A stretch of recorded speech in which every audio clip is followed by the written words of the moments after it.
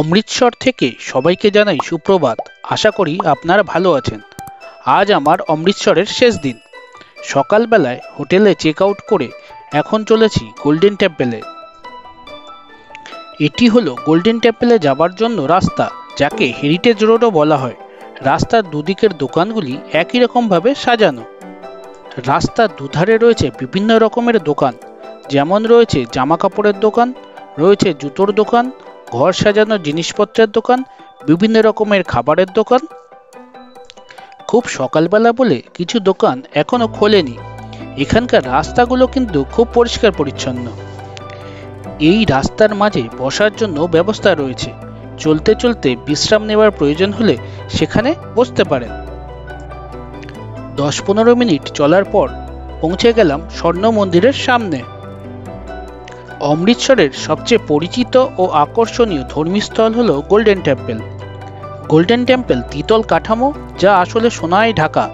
এর চারদিকে রয়েছে মানবসৃষ্ট হ্রদ।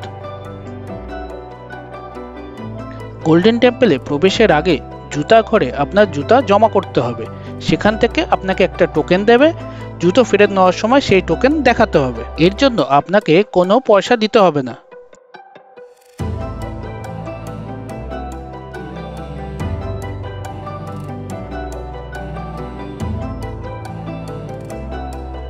গুরুদুয়ারে প্রবেশ করার আগে আপনার মাথা রুমাল দিয়ে ঢেকে তবে প্রবেশ করতে হয়। আমিও আমার মাথা রুমাল দিয়ে ঢেকে নিলাম।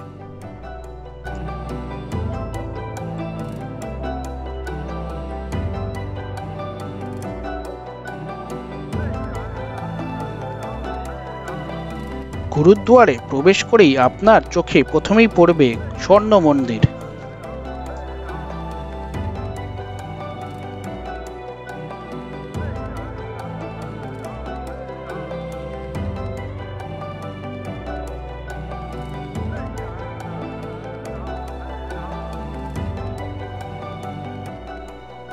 এটি হলো ওয়াচ টাওয়ার।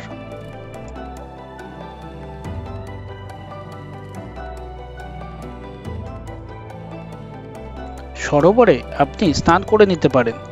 এখানে স্নান করার সময় মাথা ঢেকে তবে স্নান করতে হয়।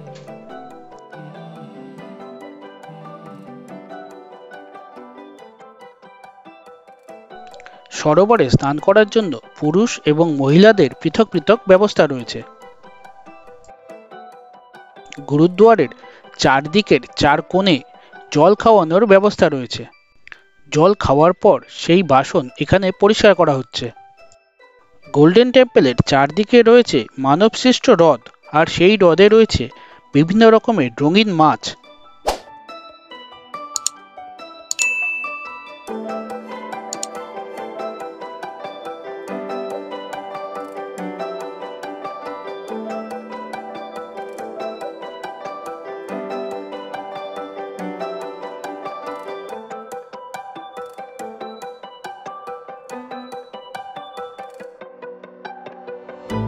সরোবরের জলে যে মাছ রয়েছে তাকে খাবার খাওয়ানো বা ছোঁয়া নিষিদ্ধ।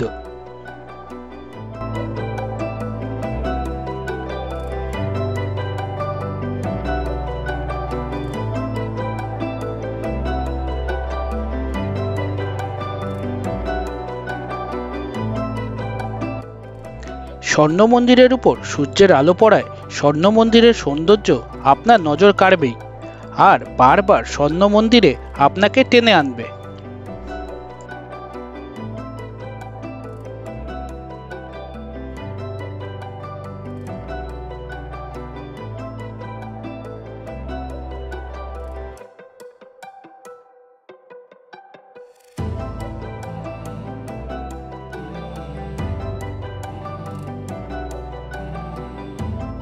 এখানে সাবধানে ফটোগ্রাফি করবেন। স্বেচ্ছাসেবকেরা আপনার মোবাইল চেক করবেন এবং অনেক সময় ফটো ডিলিট করেও দিতে পারেন। হরমিন্দর সাহেব বা দরবার সাহেব, যাকে স্বর্ণ মন্দির বলা হয়, শিখ ধর্মের পবিত্রতম তীর্থস্থান। এটি চতুর্থ শিখ গুরু রামদাস কর্তৃক প্রতিষ্ঠিত।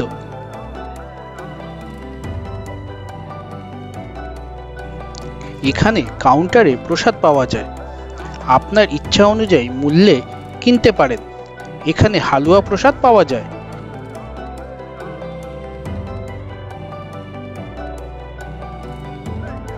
প্রসাদ কেনার পর তার রসিদ দেওয়া হয়। সেই রসিদ এই পাত্রে জমা করতে হয়। এর পাশের ঘরে এই প্রসাদ জমা দিতে হয়।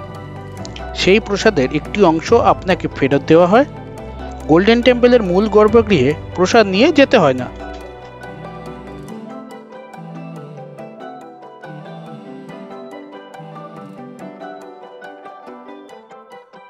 অমৃতসর শহরটি গুরু দি নগরী বা গুরু নগরী নামে পরিচিত। হরমন্দির সাহেবে শিখ ধর্মের চিরন্তন গুরু শ্রী গুরু গ্রন্থ সাহেব সর্বদা বিরাজমান। এই কারণে এই স্থান শিখদের নিকট পবিত্র। গুরু গ্রন্থ সাহেব শিখ ধর্মের পবিত্রতম ধর্মগ্রন্থ।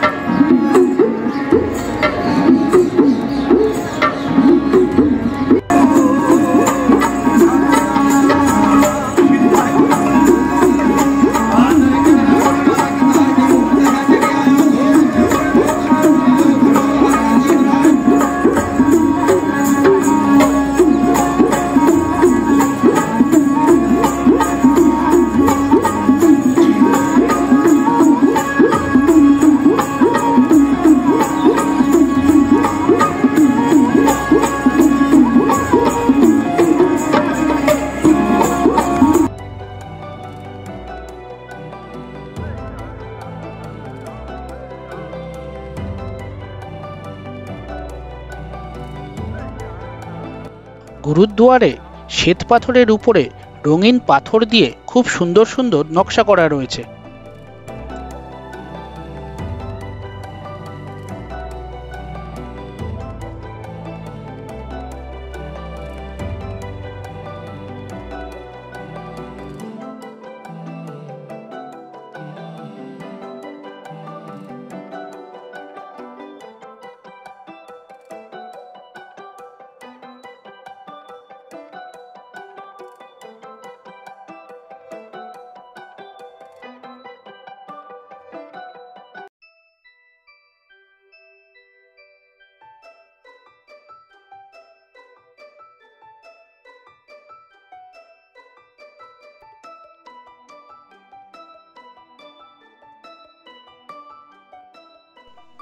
এটি হলো গুরুদুয়ারে প্রবেশের মূল রাস্তা। গোল্ডেন টেম্পলের আভ্যন্তরীণ গর্ভগৃহে পুরোহিতরা গুরু গ্রন্থ সাহেবের পবিত্র পাঠ ও গান গায়।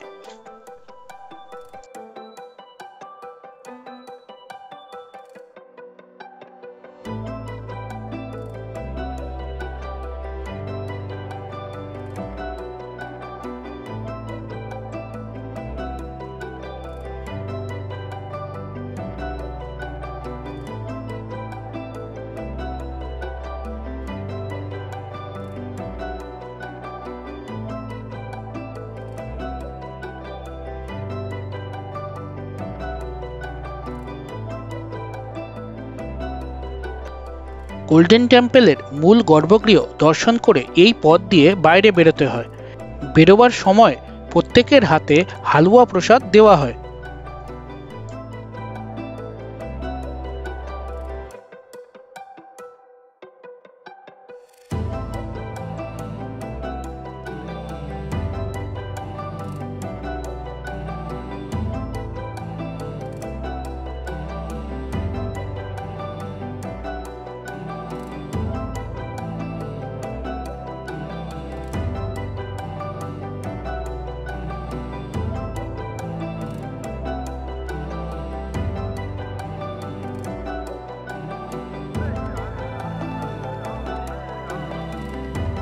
সরোবরের এই অংশে মাছের সংখ্যা প্রচুর পরিমাণ রয়েছে।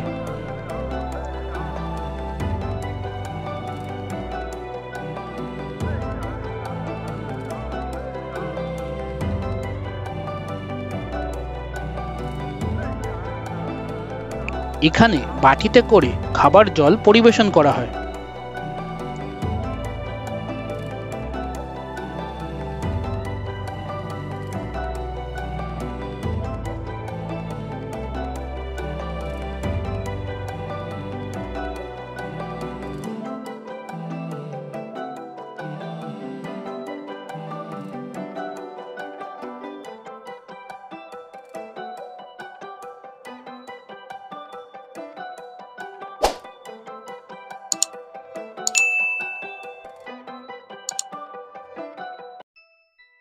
স্বেচ্ছাসেবকেরা প্রতিনিয়ত এখানে কাজ করে চলেছেন। জল খাবার পর সেই বাটি এখানে পরিষ্কার করা হয়। বাড়িতে নিয়ে আসার জন্য 20 টাকার বিনিময়ে এখানে পিন্নি প্রসাদ পাওয়া যায়। এই কাউন্টারে পয়সা জমা করতে হয় আর দূরের ওই কাউন্টার থেকে প্রসাদ সংগ্রহ করতে হয়।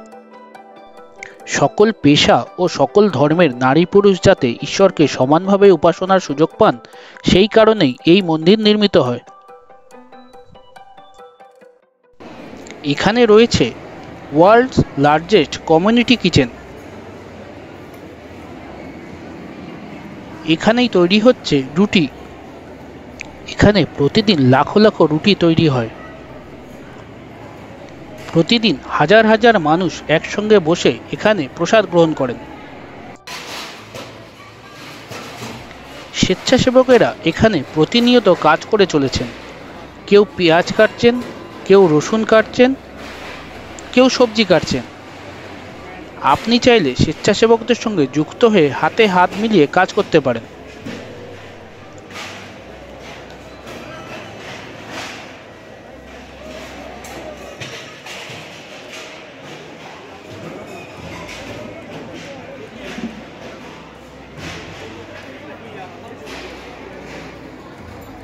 এবার চলে এলাম লাঙ্গার হলে। এখানে হাজার হাজার মানুষ একসঙ্গে বসে প্রসাদ গ্রহণ করছে।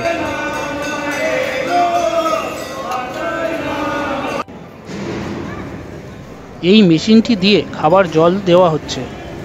এখানে সবাই মেঝেতে বসে প্রসাদ গ্রহণ করে। প্রসাদ খাওয়ার পর এই জায়গাতে থালা ও বাটিগুলো আলাদা করা হয়।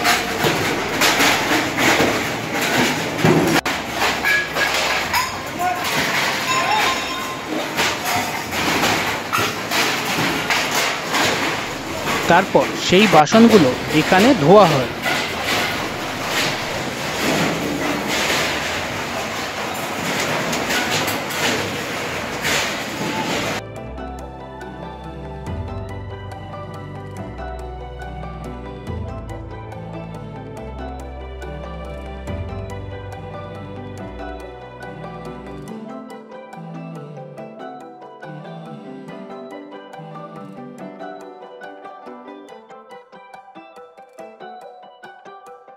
স্বর্ণ মন্দির দেখে এবার ফেরার পালা।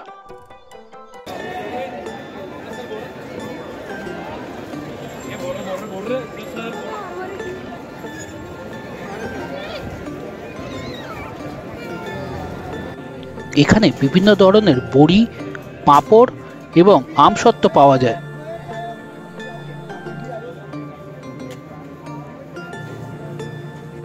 চলার পথে পারলে অমৃতসরের বিখ্যাত লস্যিও খেয়ে নিতে পারেন। এবার রওনা দেব স্টেশনের উদ্দেশ্যে। এতক্ষণ যারা ভিডিওটি ধৈর্য ধরে দেখছিলেন তাদের ধন্যবাদ জানাচ্ছি। আবার দেখা হবে। সবাই ভালো থাকবেন।